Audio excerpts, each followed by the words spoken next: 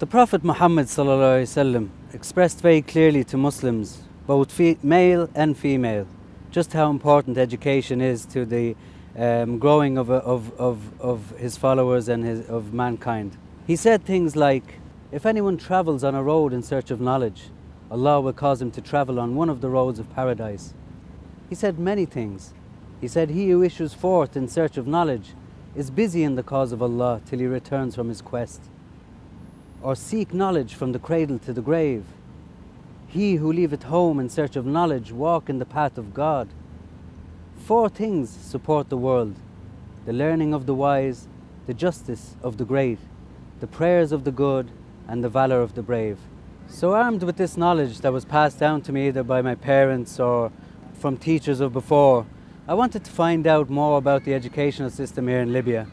As we know, children and the youth, the new generation in Libya here, and I wanted to find out what was being done. I knew from past experiences for myself, going to school here in my early years in primary school, I knew that the education system was actively being targeted by the old regime. But now there's a new regime. And over these past 6 years, I wanted to know, was anything being done for the educational system, for the new generation? So I went on a journey, and the first journey part of that journey was the Ministry of Education. I'm here today with the person in charge of the private school system for the Idara Ta'aleem and for the Ministry of Education. I'm talking to the person in charge, and his name is Mr. Ahmed Al-Ayyan. Ahmed Al-Ayyan, welcome. So I just want to ask you about the system here and how you are progressing with work. Bismillah.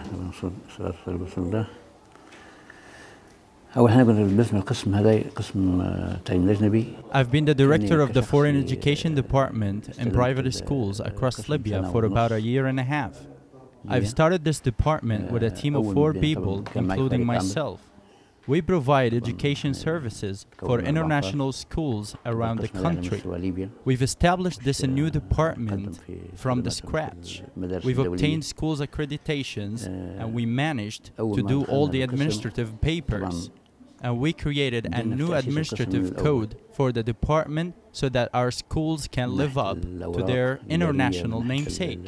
Then we started to fact-check the international schools' accreditations to see if any fraud was going on. We cancelled all the international schools that failed to prove they had valid international schools accreditations. We cancelled all the sources of accreditations provided to us by schools to check for their validity.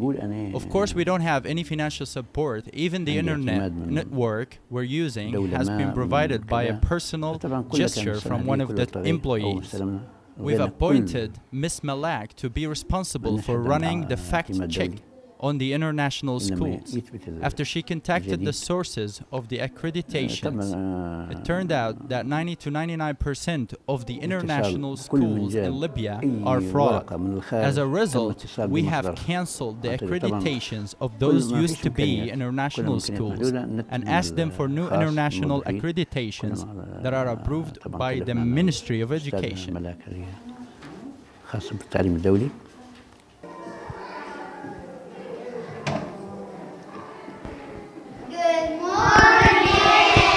Good morning, class. How are you today? Wow, such a lovely class, such a lovely class. If I shake your hand, that means I'm going to have to shake everybody's hand. Hello, hello everybody, hello. I'll tell you what, I'll do a big hello like that, okay? Okay, and I'll shake your hand. Nice to meet you, Asma. Okay, and how are you getting on in class today? Good. And what is your work? What are you doing? We're doing our English books. English books, mashallah. You're all finished. Mashallah, you're all doing so good. So good, John. Lovely, nice to meet you, John. Nice to meet you. And can I sit down beside one of you? Oh. Okay, I think I see an empty chair there, so I'll sit at this empty chair. Sit down, sit down, sit down. I'll sit at this empty. Okay. The naughty chair? No, I wasn't naughty yet. Wait until I'm naughty first, then I'd sit on the naughty chair. Yeah. We're speaking this morning talking about the problems that might be arising with private schools, how they are dealing with those problems, and the Ministry of Education and how they are dealing with private schools and what is happening on the ground here in Tripoli at the moment. Mr. Khalid, can you tell us more about the school, how long it's open, and how are you getting on? The school has opened just recently this year. We started in the 18th of September 2016, and basically we are a primary school, but we have a nursery and a reception classes within the school. Our aim is to start with young learners at early education from year 1 up to year 6. The school teaches the British curriculum, and to be accredited or to be endorsed by the Ministry of Education here in Libya, we teach Arabic and the Islamic subject.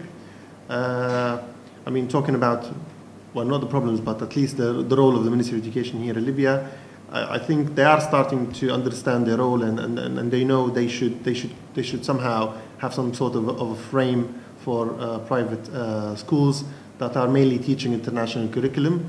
I mean, some schools here, or the tradition here used to be, is you open your own school and you're accredited or somehow supported by the international partner that you work with. But I think there's a major role for the Ministry of Education to step in and have some sort of standards to establish schools. I mean, they're still at an early stage, they are learning, and they are coming and speaking, especially this year. I mean, I've noticed, even though it's my first year, but I've noticed from the schools who've been running for a couple of years, they said they've seen some sort of progress this year. I don't know if it's down to individuals who's leading the private sector international department, or is it a strategy by the Ministry of Education in general? Okay. Iman, also I'm speaking to you here today. Thank you for having me. How do you find the teaching progress here with the children, with the parents, and how do you get on with the parents and the curriculum? Teaching here is going smoothly. I mean, the kids are accepting it. It's a completely different change for the parents, basically, because they're finding it hard. It's a new system for them, doing it the UK way and UK curriculum, teaching it in a completely different way, where they're used to in the Libyan system, whereas they teach the alphabets ABC, whereas we don't focus on that. It's mainly the sounds and all that and how to work it out. Parents are a bit difficult dealing with them because they want their own way of dealing with things, and at the same time they want us to do it for them. So it's like we have to change or adapt to their rules rather than doing it the other way around. So it's a learning progress for both yourselves. Exactly. And the kids. And it's a very hard way of, just sticking and, not compromising and not changing your rules to accommodate them. And they just need to learn that these are the rules, accept it this way, or look for somewhere else where you can put with your own rules. So. Do you mind me asking you how you feel about the private sector, and what are your thoughts? Because later on I will be visiting some public schools. How are your thoughts about the public school education sector, looking at it from a private point of view? I mean, it's a chain. I mean, if you want to call it. I mean, there's so many issues with the public sector, and you don't know which point to start with. I mean, you don't know who to blame. Whether the situation generally in the country, where these teachers, or even the head teachers, or even the principals of those schools, where they come from, what kind of education they've got, and what experience is required for running schools. I think it's a role that the Ministry of Education should step in. And I mean, I've said it. I go to regular meetings with the Ministry of Education, and I said, we're not brilliant, but we are somehow. We somehow can provide some service and some advice to these schools. I mean, we've been running in the business. I'm talking about our management team here. We all have, a certain level of experience that we think we can provide. And what was the reply to this kind of offer? well, that's the thing. The thing with the ministry, and this is generally in Libya, internal communication is an issue. So, I mean, you could find someone, the head of the international education in Libya, would listen to you, but him getting or her getting the message delivered to a higher level, that's where the communication gets lost. And I think this is like across the board for the whole management system in the country. Okay, so I'm here this morning speaking to Mr. Mukhtar Mahmoudi, who is a member or chairman of the Al Rawad Educational and Awareness Charity Organization. I've heard a lot about this organization on my journeys during this process of finding out more about the educational system here in Tripoli and about the work that this charity organization has come. So I had to come and speak to yourself, Mr. Mukhtar. Thank you very much for coming with me today. Almost welcome. So I suppose my main question is how this organization was set up and what the goals are of this organization. To begin with, thank you for giving me this opportunity to introduce myself and my corporation organization. First, we started our job, or this organization has started in 2015. We aimed the education side of our country because of its importance to establish new generations. So we focused on this side of our country. At the beginning, this was established in February 2015. Our main goals at that year was to establish the organization. And our real job, our real goals started in 2016. We targeted the education side for three projects. First one is what we called Madrasatuna Khair, yani the standard school, which in a simply we extracted the most standard or the best or the standard school worldwide. Then we customize it through a workshop in conjunction with the education of Tajura. By the way, we decided to focus on Tajura. Okay. Simply because we are. I hear there's a lot of schools here in Tajura. I think. Yeah, it's about 73 schools. Yes. So that's a big enough. It's big enough, yeah. To deal with. No, it's mainly to focus on certain areas so you can touch and you can feel what you have established, whether you are going okay or not. You can measure your KPIs, key performance indicators. So we started in Tajura. So as I told you, mainly we started with three projects with the education side of Tajura. We contacted our colleagues in education of Tajura, and we found them very welcoming, very nice people. Sarah, to start with, Mr. Samir Bilashar, he was the head of the education in Tajura. He was very welcoming to us. We started our process with them through, as I told you, three projects. First one is the standard school. We call it Madrasatuna Khair. Our school is the best. Okay.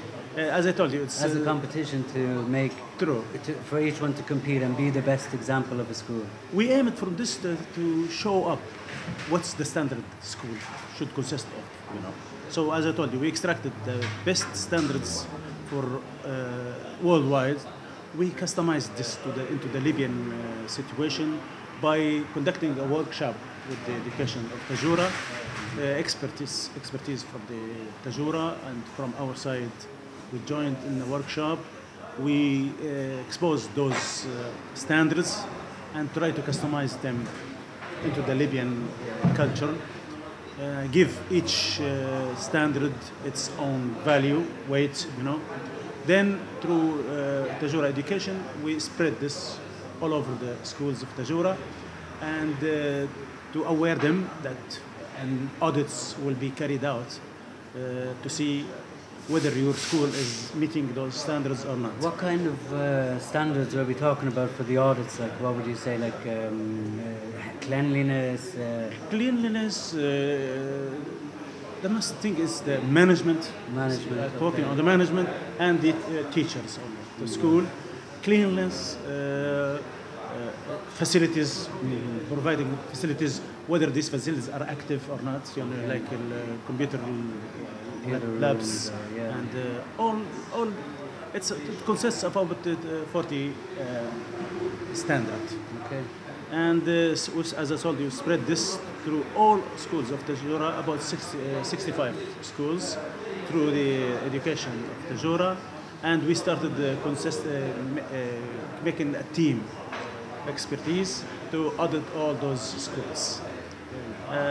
By the end of this process, we bonused the most 3 schools. Our aim is to make an awareness to all schools. I suppose this would be the first time anything has been done like this in Libya. I don't think I've ever heard of anything like this. To be honest, yes, it is. We discovered that this is the first time. Because simply when we bonus those 3 schools, we did this in Marcus Muhammad Sinaya. I just wanted to quickly ask you, would this kind of work, would it usually be done by the government, or is it usually, or was it never done before? In other countries, did you use a model like from other countries?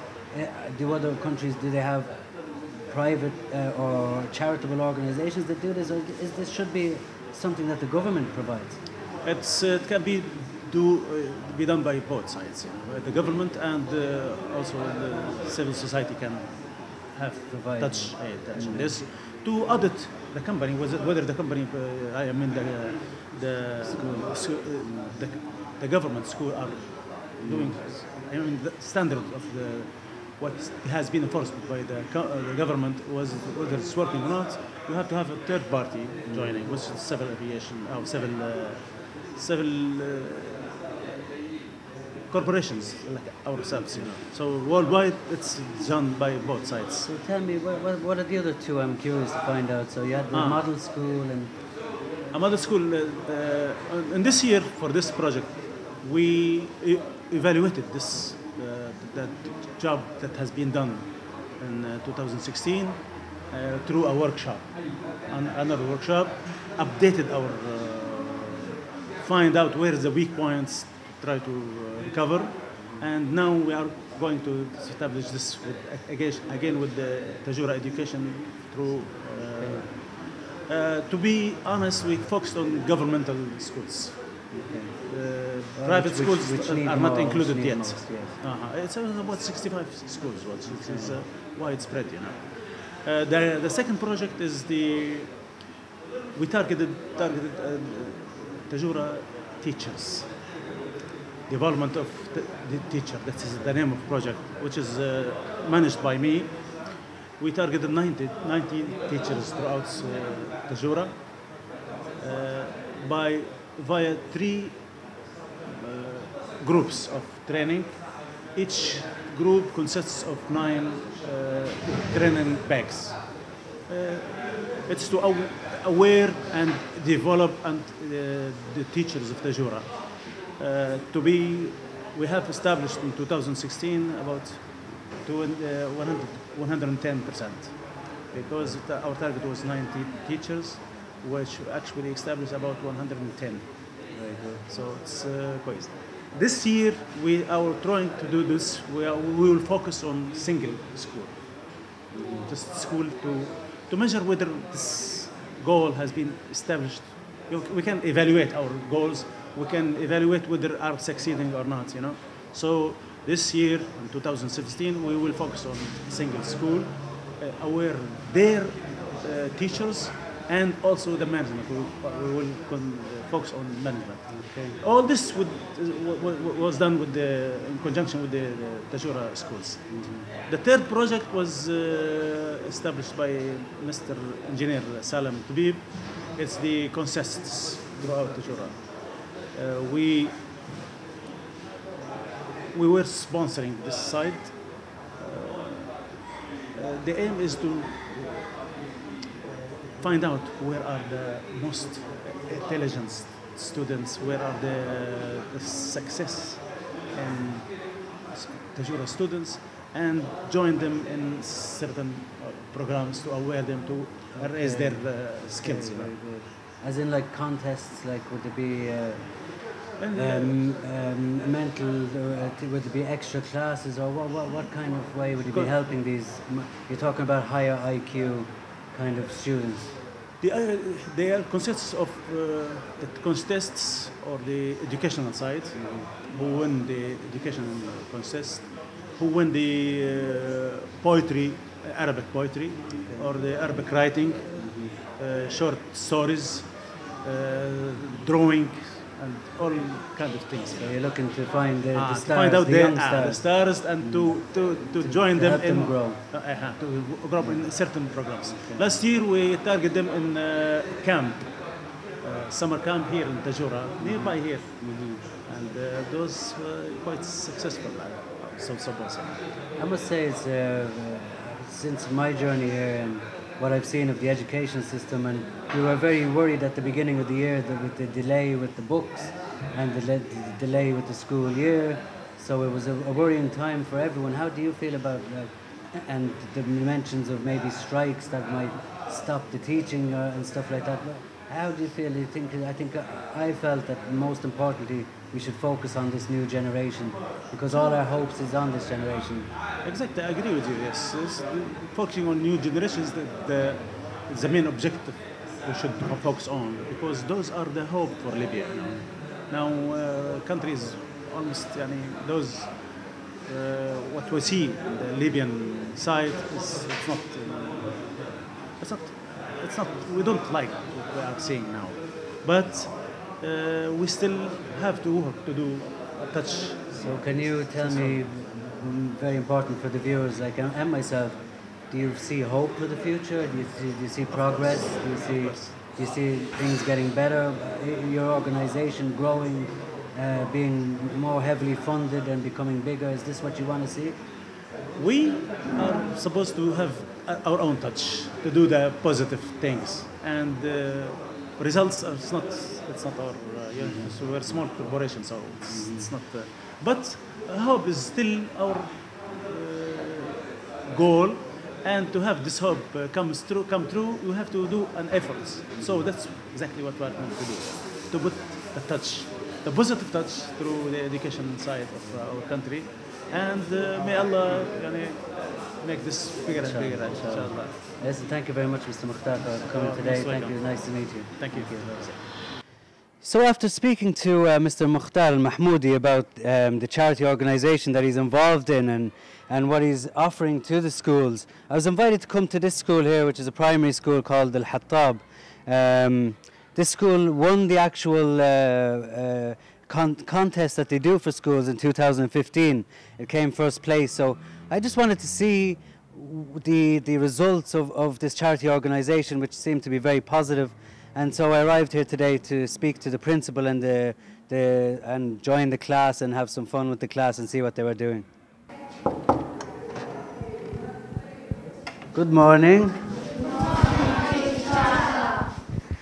Thank you for having me today.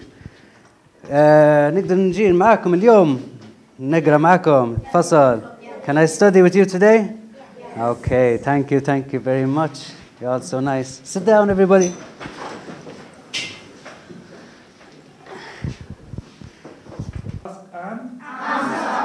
And we have new words. I will read and then you can repeat after me, okay? N. Opposite. Next to. Near. Okay. Opposite. The most. صح. The school, yeah? Okay. The third one, معلومة الثالثة. Yes. This is next to the cafe. Next to the cafe. Yes. What's the meaning of next to the cafe? Who can answer? Yeah?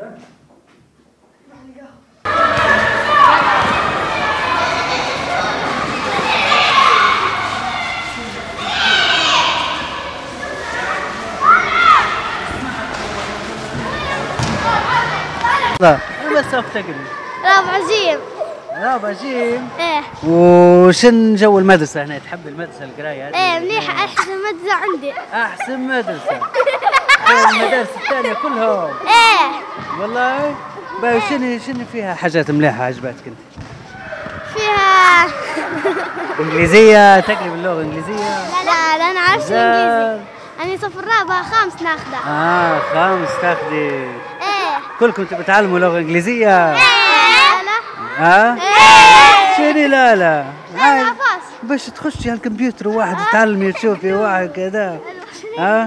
وشنو أخباركم اليوم؟ كويسين؟ كويسين. شفتوني اليوم الصبح نتفرج عليكم أنا في طابور الصبح. درتوا روحكم ما شفتونيش لكن ولا؟ إيه. منو تلعبوا حتى كرة سلة؟ لا ما تعرفوش تلعبوا. لا ما تعرفوش تسجلوا. لا انتوا احسن واحدين. احسن واحدين. ما شدي يا بس اعرف الدنيا هذه.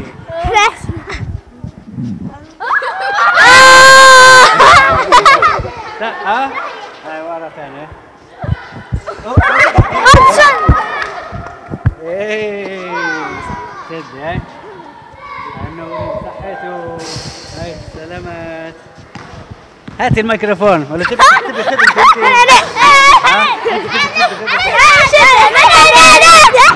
And so I came here to this school and I'm here now talking to the principal, Mr. Mustafa.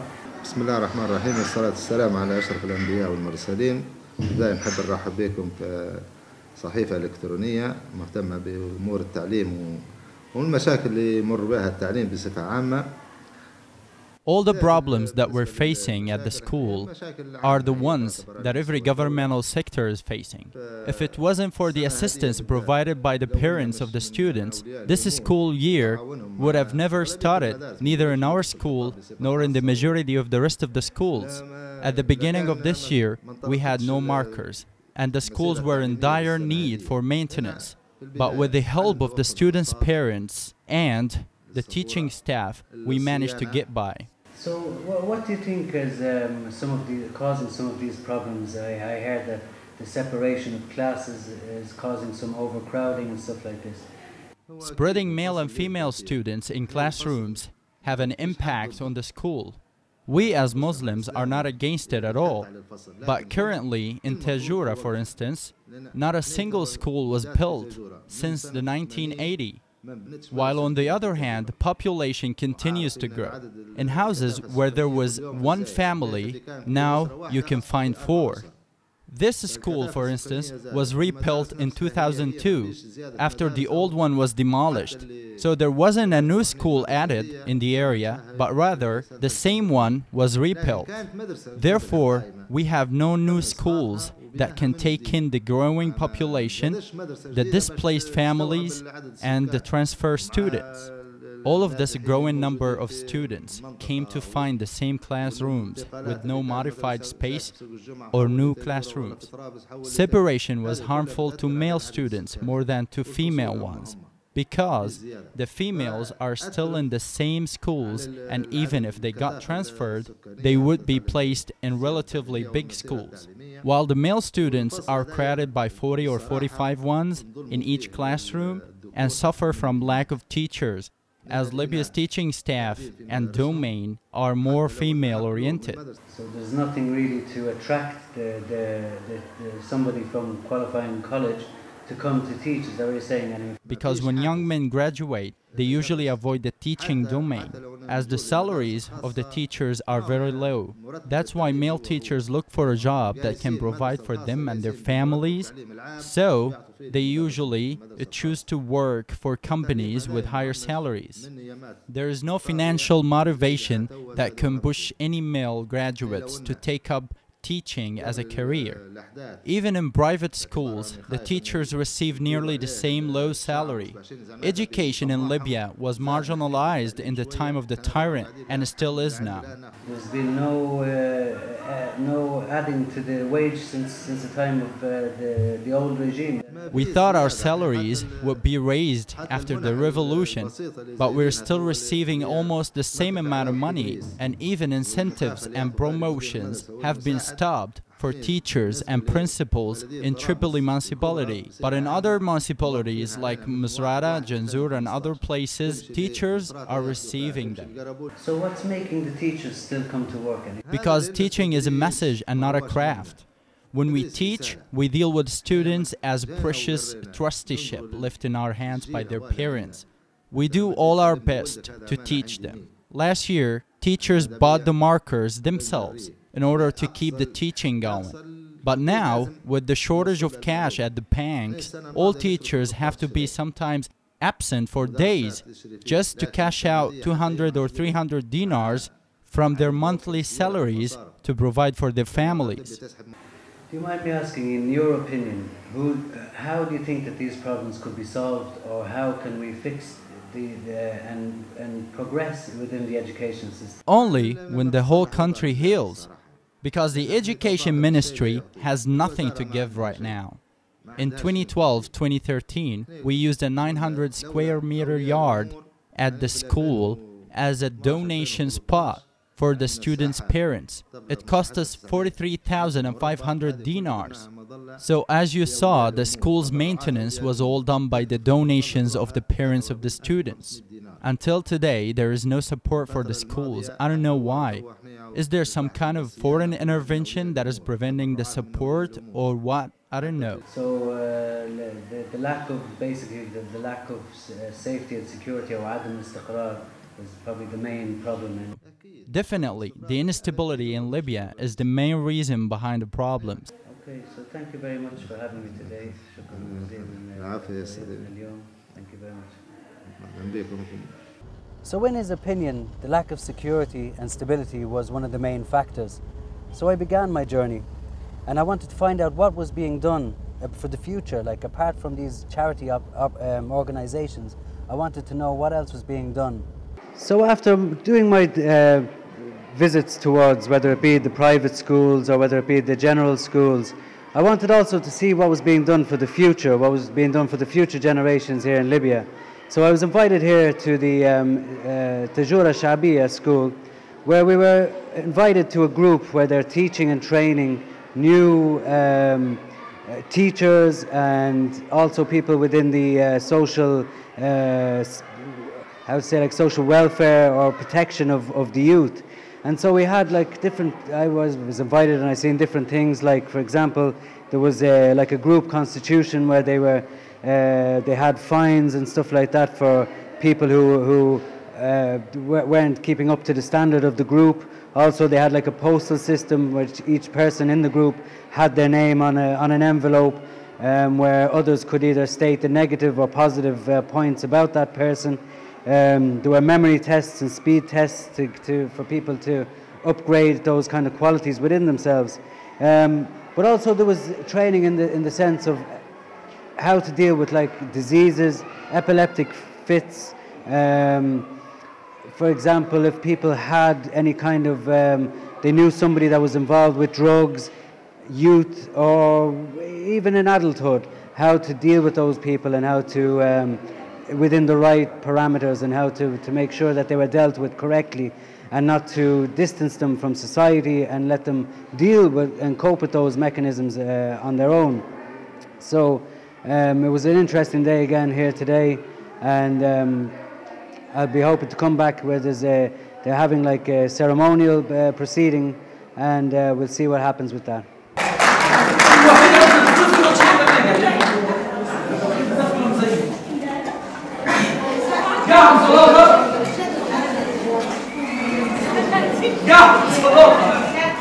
So as I expected on my journeys, there's been many facets to the educational system. Whether it be the people in the public sector who put in the tireless amount of hours and effort, even though they're not being paid. or the people in the private sector who are willing to put in that extra amount of effort and pass on the expertise that they have. And let's not forget the volunteers, countless volunteers and trainers who are working tirelessly to upgrade the system and to advance those teachers in their journeys and to progress within themselves. From my personal point of view, stability is the foundation. And with that stability, then all the education system can grow from that. And money and the budget for the education system must be put in. At the end of it all, don't forget that children are our future. And the education system is that foundation block for the children to grow within themselves. This has been Hussam Najjar for the Libya Observer in Tripoli.